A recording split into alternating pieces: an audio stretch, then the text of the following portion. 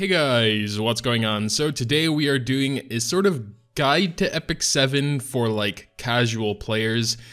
And you know, we all have those days where we just don't have time to go super hardcore. So it's not necessarily just for like naturally casual people, but also maybe you find yourself one day with just too much to do and not much time to play. So this will sort of go over like efficient methods to getting the most out of your time playing. So like efficiency. So what I always like to start with is the daily quests. These, I think, should be the minimum of what you're doing every day. You get quite a lot of good rewards, 50 Skystones every day, some gold, a bookmark, blah, blah, blah. First thing I usually do is the Covenant Summon. You get a free Covenant Summon every day. That's self-explanatory though, so let's not go over that.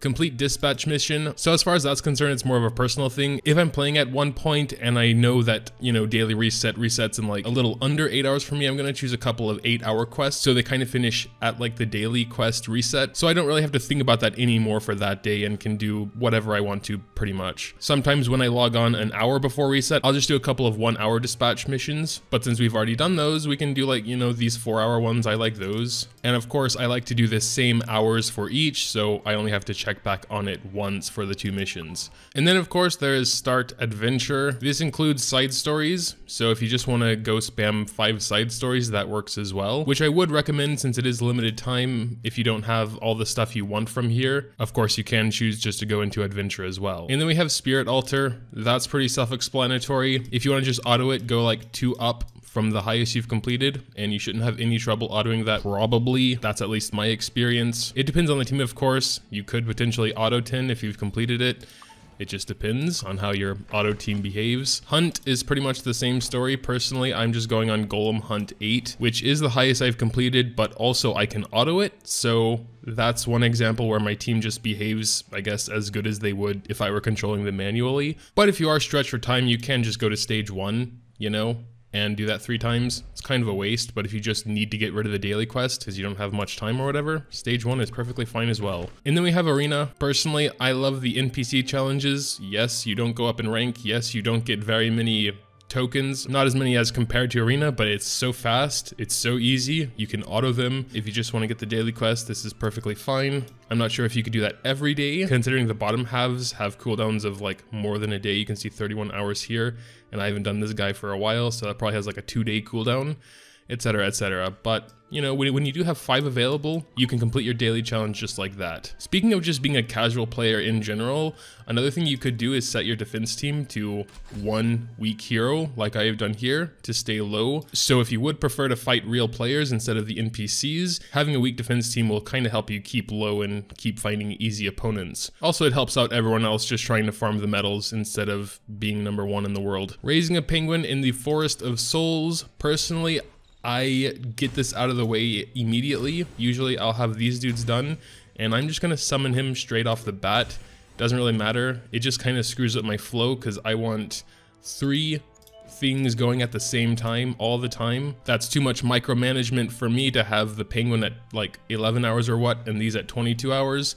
No thanks. Spend the bit of stigma to get that penguin instantly, complete that daily quest, and, you know, throw 3 more of those dudes up there. Easy peasy. We also have this weekly Raise Phantasma quest. That's pretty self-explanatory. What I always do to raise the Mega Phantasma is have him in front and take a friend with me. He'll die pretty fast and then the strong friend will come and you'll have basically a full team anyway. That was more a tip for the reach level 30 with the Mega Phantasma. The one we just completed was Raise Phantasma in the Forest of Souls, which we just did as you saw. So those are all the daily quests. All said and done, it probably won't take you more than 20 to 30 minutes if you're like really efficient with them. Like if you're not doing the hardest stuff possible. Spirit Altar, Arena, and Hunt are probably going to be the longest things. Hunt, in my case, is always the longest by far because I'm going for a stage 8 golem. I can auto it, but it takes like, you know, 15 minutes per hunt. Although during that 15 minutes, I can do whatever else I want to. But if you're playing on like a phone or so and you can't really multitask, unless you can just set your phone down and do something else, then that's cool as well. But like I said, doing stage 1, if you just want to get through the hunt and not really bother with it, then that's perfectly fine. We're talking about time efficiency, not energy efficiency here. So besides daily quests, there are only 2 other like responsibilities, with quotes, in the game, and that's Abyss and Labyrinth. And these are kind of your responsibilities because you get 3 Abyss entries, Abyss Guide German double S, whatever that's supposed to mean. Regardless, you get entries into Abyss and Labyrinth every day. 3 for Abyss and 1 for Labyrinth. So if you're a naturally casual player and you've tried floor 58 like sometime in the last week with just whatever team you got, then you can just do Purify 3 times and get the gold in Stigma. And that's pretty much all you need to do at Abyss. Of course, if you're feeling adventurous one day, you know, you can go in here, you know, check the enemies, see exactly what they're doing, try and think about a team composition for it, raise them, do all that good stuff, etc, etc. But for me, I don't think I'll be able to beat floor 58 today. I think for floor 58, I would need another healer or someone else that can protect me a little bit more, because those AoE exploding mushrooms, man. And then we get to Labyrinth. Before reset, I had 3 cubes, and raid was closed due to the weekly reset thing. So what I did is just go into this one, zone 3, and Labyrinth is also very autoable nowadays. You do still have to select the direction when they get to a crossroad, but the cool thing about Labyrinth now is that when you die, because you didn't realize you're at negative, you know, 40 morale or whatever, you can for free go back to the point before you died, and then, you know, you could warp to the exit portal and get out of there. Same thing with raid, as a matter of fact. The minions are way easier than the actual boss, so I have absolutely no problem autoing all the way to a boss. Again though, you have to select the direction, so this would be more of a thing that's off to the side, and when you notice you're at a crossroads, you just tap the direction you want to go in. Of course, elite monsters and bosses, you can't really auto those unless you're super stupid strong. So those are pretty much all the things that if you don't do daily, then you're kind of missing out on, you know, your entries to Abyss or your purification rewards, your Labyrinth entry, and those Labyrinth tokens to buy charms and such. There are also challenges periodically. The Goblin Challenge gives you, like, I think 50k gold. I don't really bother with that too often. It is easy and it is fast. It just slips my mind so often because 50k gold doesn't really do much, but you know, you could do it as well. Excuse me. I wouldn't blame you for not. I skip it most days. We also typically have some limited stuff. We have this guy currently, a 5-star free hero. I'm probably going to try and farm him a little bit before he ends because, you know, his skills for me don't sound super interesting, kind of niche, but still it's a free 5-star hero, so, you know, it does cost quite a lot of stamina. 60 for Epic Hell, which I don't think I can even do. Also, of course, we have Guild. Guild duties are very simple, very easy. I just go through the tabs. This takes like 2 minutes. You know, guild hall, check-in, daily reward, blah, blah, blah. Aid, see if you want to give anything to anyone. You know, we can spare a greater life rune, spare some dark runes. I don't really like giving out catalysts because they're super hard, but you know, most of this stuff, like if I have 10 catalysts, I'll go ahead and give them one, especially because I don't think I need those right now for anyone. And if I did, then, you know, I can go farm them. But runes, they're usually no problem. Donate your 50k gold, donate any proof of courages you may have. I only have 1 currently. And when the week resets, you know, you got the Morlagora seed, cool. You know, you can buy whatever you want to there. I usually go for everything. I just don't want to go for the Labyrinth Compass right now because I'm at max already. Captain Shop, if you're the leader or a vice leader, you should buy those every 6 hours. We have like 30 million gold right now, so. And we also got weekly guild missions, half of which will be completed just by doing your daily quests.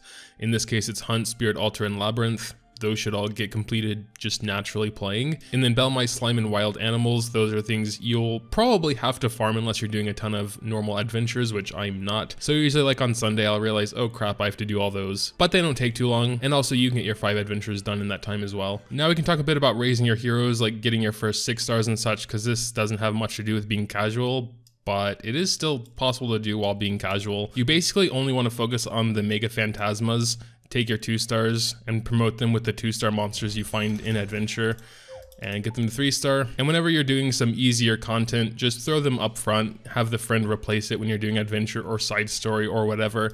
And you'll just naturally raise a bunch of these dudes to level 30 over time. And then you could use them themselves to promote. You really could just do this with only Phantasma. If you want to make it a bit faster, of course, although this kind of gets out of the casual territory, you could raise 2-star monsters you find as well and use them instead of Phantasma or alongside Phantasma. But for the sake of being casual, if you just use Phantasma, you will get there eventually and it will be a bit easier, just not quite as fast because Phantasma are a bit in limited supply, especially how fast you get them. You can summon them directly using Stigma, but eventually you will run out of Stigma. As far as Hunt is concerned, I wouldn't focus on it too much until we get the update where accessories can drop. That should be happening actually pretty soon, by the end of the month, I think. And then you might want to start focusing more on trying to get better teams to clear stage 10 and maybe even stage 11 of Hunt. But I'm not going to be getting into team compositions for each of these and such. That would take way too long. But if you're in need for gear right now and you have some extra gold, you can check the shop every now and then.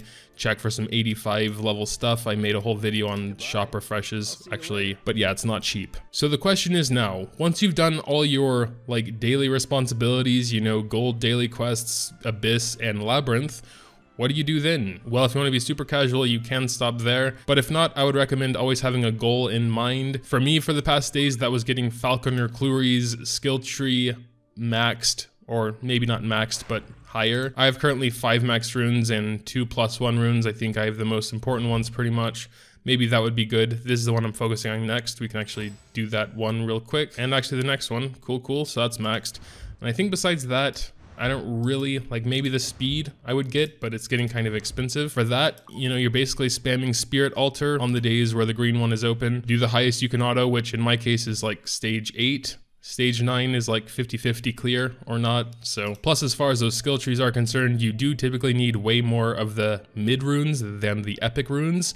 So doing a slightly lower stage may not be bad anyway. Besides that, spamming the side story, autoing that is never a bad idea. Even if you would have all the things you can still buy an unlimited amount of gold, which, you know, isn't a lot. That's like 2,500 extra gold per final stage. So if you have other priorities, it might be better to go for those, but it's still decent if you don't know what to do. Of course, if your goal is to get your next 6-star, then you should rather spamming adventure or side mission stories also helps you get 6-star heroes faster, because you can always bring a Phantasma in front because you can bring friends, whereas you can't bring friends in somewhere like Hunt or Spirit Altar. But yeah, I think that'll pretty much do it for the casual guide to Epic 7. In summary, do your daily quests, Abyss, Labyrinth, guild stuff, and spend all your excess energy in the goal you're trying to achieve. If you don't have any goals, well, in my opinion, that's a problem and you need to get yourself one. And the easiest way to do that is to think about which piece of content you're struggling the most with and the piece of content you want to be better in the most. So if you do like Arena, but your team just sucks, do a bit of research, find the best Arena units, see if you have access to them, and raise them. Same with Abyss or Labyrinth. And yeah, you can do a lot of those things at the same time. But make sure to tell me what you think in the comments down below. Leaving a like if you did happen to enjoy is always greatly appreciated as well. Thanks, as always, for watching, and until next time.